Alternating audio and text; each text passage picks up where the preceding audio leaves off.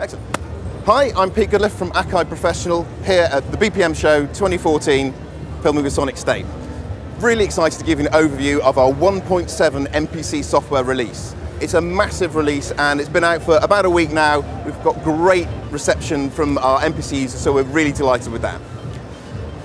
So 1.7 has many features. The three headline features are a brand new mixer architecture, which I'll take you through.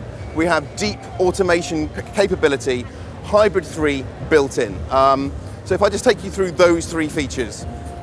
The mixer. So over here, MPC now, we've adjusted the mixer workflow.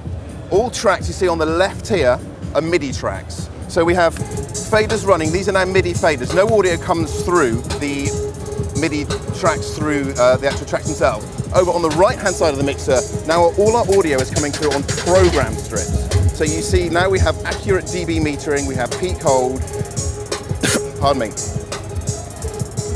We can now put inserts. This is effectively sort of our unified mixer world now as well, because all the audio from any of the tracks in any of your sequences always come through the same program channel. That gives you a unified mixer experience. If we hop over to the pad mixer over here, a few cute things. For a start, you see the pads at the bottom of the mixer as well, so we can preview those on the mouse if we want to.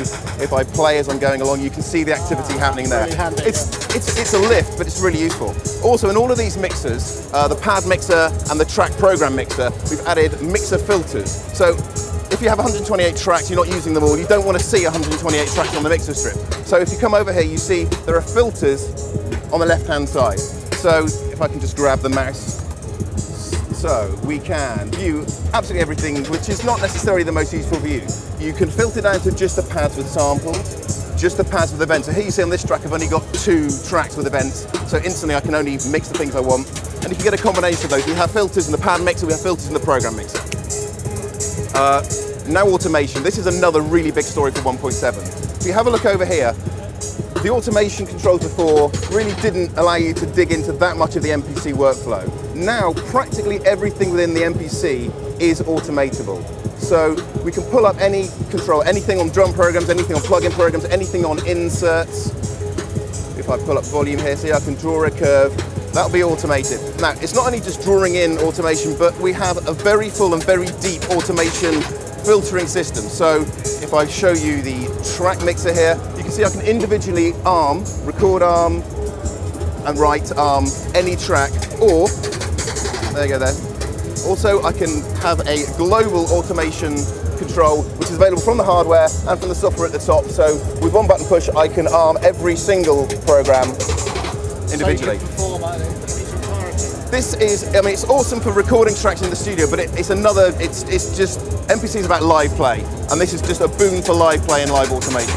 So, deep automation support, deep mixing support, and finally Hybrid 3 built in. We're really excited about that one as well. Hybrid 3 is an excellent synth from our colleagues at Air Music Technology. It's built right into the MPC. It's not a bundled VST, it's deeply embedded. So if you pull up a hybrid track, let's just hop over here to this synth track here. If I go into the program editor, this is a custom layout for Hybrid 3. The Q-Link controls on your MPC hardware now automatically are mapped to certain hybrid parameters. It just means you can perform with it live, and it's just a seamless experience. It comes with a ton of presets. We're releasing expansion packs with more hybrid presets. So that's the 3 major features of 1.7. There's about 108. I counted them myself. That's not cobblers. So we're really proud. The direct record. The list goes on, but that's the main things. So yeah, 1.7 is out now. It's free.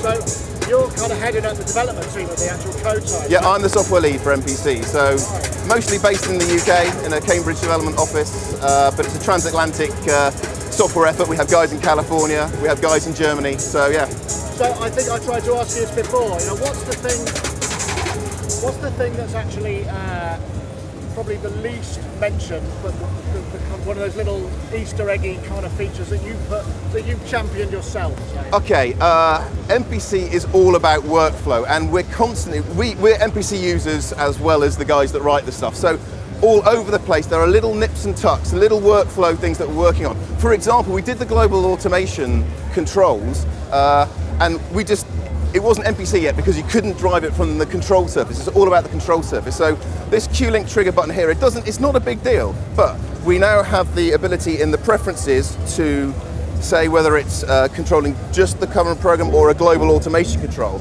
And okay, that in and of itself isn't a big thing, but the software is just riddled with workflow improvements. The users will read the release notes and just see the way you use this is just, we're on the next level of control. Everything is hands-on, everything is just grabbable and playable with.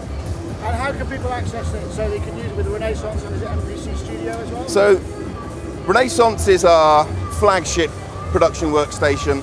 This is the Renaissance here. The MPC Studio is a smaller unit. I don't have one here to show you. It can fit in your laptop bag and you can carry it around with you. There's another software variant of MPC called MPC Essentials that ships with our Element hardware. Now, with Element, you can use the full MPC software if you have it. Also, all the Renaissance and Studio users can use Element. That's 1.7 hasn't come out for our Essentials software yet. That will come out in a few weeks. There's a 1.7.1 release. That's got a few bug fixes in it from 1.7 and also updates Essentials to have all of the 1.7 technology as well. Great, thanks Pete. Excellent.